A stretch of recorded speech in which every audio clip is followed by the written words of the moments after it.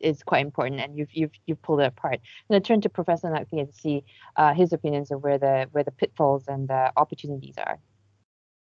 Yeah, can I just go back on the data, the question about the data? So the metaverse is going to generate 100 times more data than our current 2D social media platform. So um, when I'm on LinkedIn owns my data. You cannot download your entire LinkedIn history and take it to Twitter, for example, along with your contacts and your digital influencer status and all that.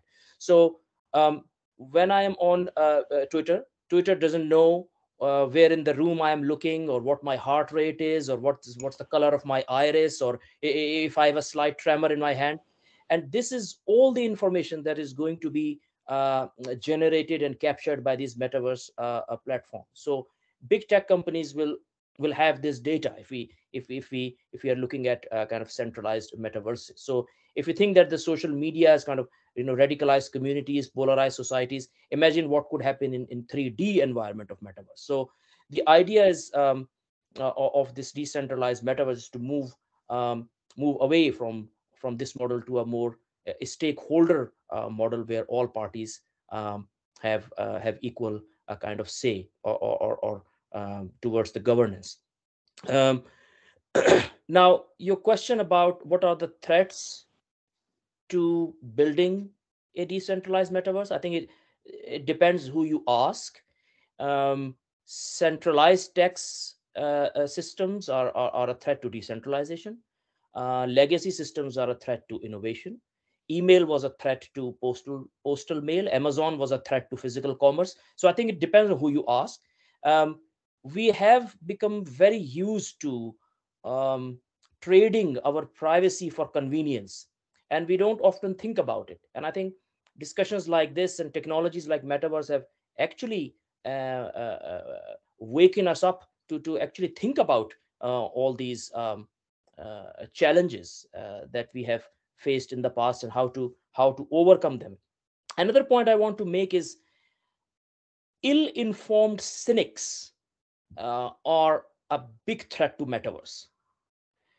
um, I spend a lot of time educating policymakers, stakeholders, cynics. Okay, so not skeptics, because skeptics can change their point of view when you present them with evidence. Cynics won't, they never will. And these are the people who told us that blockchain is dead, and crypto is dead, and NFTs are over, and now metaverse is over. So please don't listen to cynics. Do listen to skeptics. Hear their point of views, so see what concerns they have. Because as David said, there are lots of challenges, um, technical challenges, accessibility challenges. Metaverse requires high speed internet, both in terms of latency, bandwidth. There is a lot of work we have to do on digital literacy. Privacy and security is a concern. How do we protect users privacy? How do we ensure that the data protection measures are there?